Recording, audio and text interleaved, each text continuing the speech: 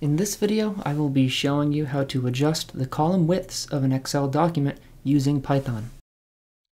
Here's the document we will be working with for this demonstration. It has 3 columns. Well, it has 4 columns, but 3 of them which we will be affecting. The first column is the ID of the location where the item is sold. This is a fake set of retail data.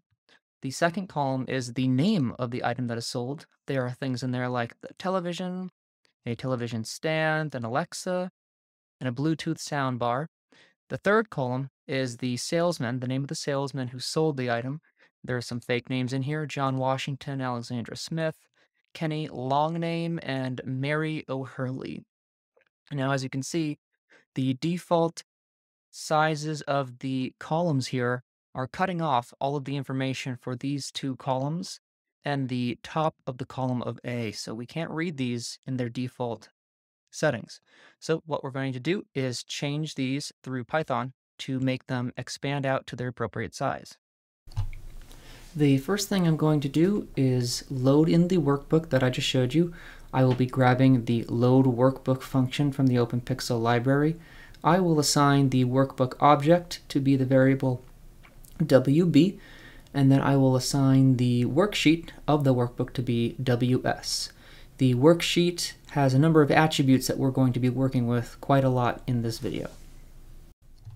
This is a fairly simple 2-step process. First, I have to collect the length of the longest string in the column, and then I have to assign that length to the width attribute of the worksheet column. I will start with column A as an example of this process.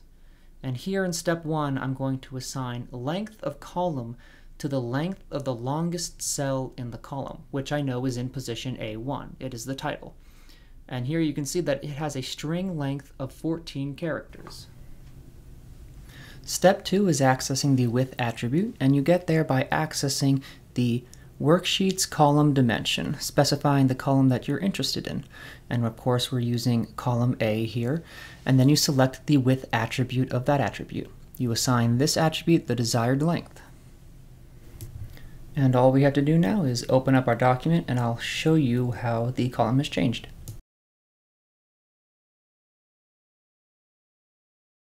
And here we can see that the column A has now changed its column size based upon the length of the string contained in column, in cell A1, the title of this specific column.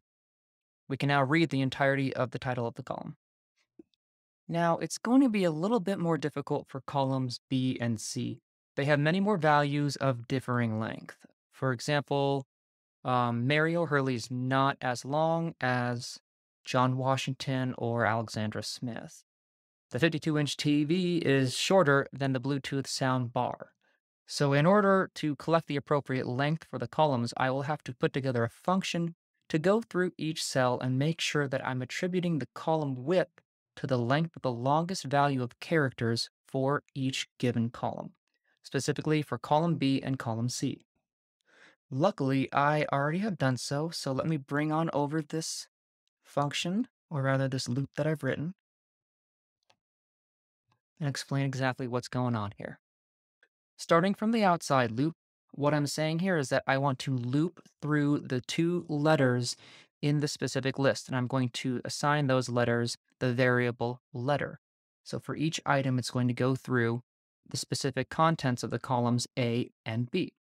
I then create a max width variable that I will be assigning the longest string of text in that specific column for this loop. In this inner loop, I am then iterating through the worksheet to a range equivalent to the max row of the worksheet, making sure that I'm collecting all of the appropriate cells in the entire worksheet itself. This if statement then goes on to check to see if the length of the current cell's value is greater than the variable max width, which I've assigned starting with 0 up here. If this value is greater than the current value of max width, I then assign max width the length of that value. Finally, I assign the appropriate column the maximum value as assigned in the inner loop up here.